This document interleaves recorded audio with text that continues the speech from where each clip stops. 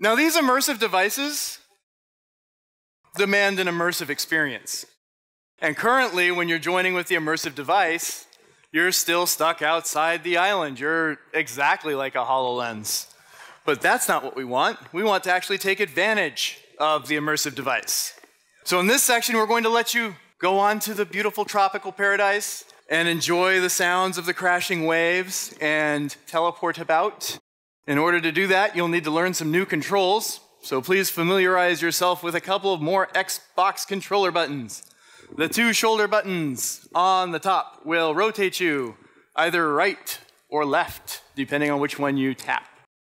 And then the Y button will teleport you. The way this works is you hold down the Y button, and then you look around, and you'll see a cursor with a little spinning arrow. If you let go of the Y button while there's a spinning arrow, you'll go to where the cursor is. Now, if the arrow stops spinning, that means that you're looking someplace that it doesn't know how to put you there. So if you let go of the Y button without a spinning arrow, you'll stay where you're at. All right, simple enough. A is still air tap.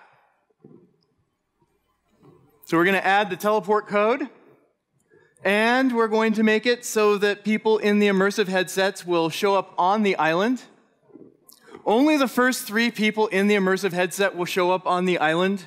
So again, I recommend in this section to do 3 people in the immersive headset at a time so that you can experience the immersion and not be stuck outside the island, which is fun, but not the most fun. All right, so let's get this wired up in Unity. In the hierarchy panel on the left-hand side, select USLAND, and then look in the inspector on the right-hand side, and check the box next to maze entry stuff. This is the script that keeps track of the majority of the app state, helps us go to the island, know who's on the island and where. And then in the hierarchy panel, select mixed reality camera parent,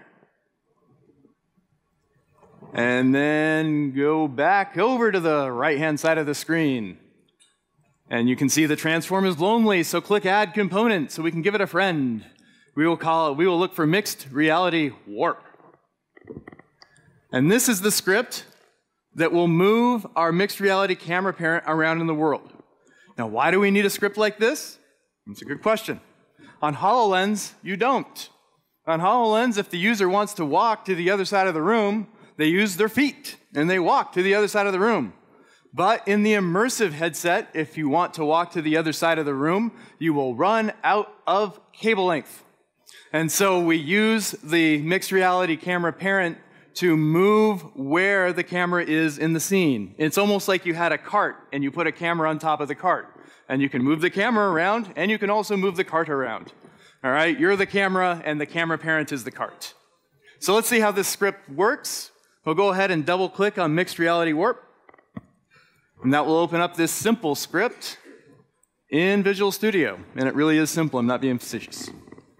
So in the update function, all we need to do is ask the Xbox controller, hey, is the left bumper up or is the right bumper up? And if they have just come up for the current frame that you're on, then we say, yep, it is time to rotate. And when we rotate, we use a technique that's common in immersive experiences, which is to fade out and then do your change of scenery and then fade back in. And this is to prevent people's brains from saying, wait, how the heck could I possibly move instantly 30 degrees to the left? That can cause some people to feel uncomfortable. And so we fade out and fade in to keep people comfortable. If you've watched enough YouTube videos with VR and people playing pranks on each other or using uncomfortable apps, you know that there is a spectrum of tolerance to being in an immersed experience. Some people get very sick if they are put into an immersed experience and the camera is moved in a way that is not in line with what they're doing with their bodies. So you need to be very cognizant of that. It would be okay to make a roller coaster application or a Harry Potter broom ride application for people who are expecting to be in an experience like this. But if they're not expecting it, then what you are doing is not very nice. And we want people to feel comfortable and safe, that they know what they're getting into if they're getting into one of these immersive experiences. So please don't surprise your users with gags like that. It's not funny except to you. All right? If you are going to have people move by, say, using the thumbstick instead of a teleportation thing, keep the movement slow. The slower, the better, so that people aren't instantly feeling uncomfortable. All right? And since we're doing this, use the bumpers to rotate so much, it's good to have landmarks in your skybox or whatever you're using as a scene so that the user doesn't get confused about what direction they're facing. Because if everything looks the same around you, you don't know which way's north. And that could cause the user to not have a good time in the experience. All right, so we're about to experience this. Just like last time, you go ahead and file save scenes. Just like last time, we're going to have your mentors help you get hosting, 3 people in the HoloLens, 3 people in the immersive device. If you're the sort of person who likes to explore inside of an immersive world, this is your chance to go exploring our island and going nuts and trying to figure out where our colliders are insufficient to keep you from going off the beaten path. This deploy, you can do it.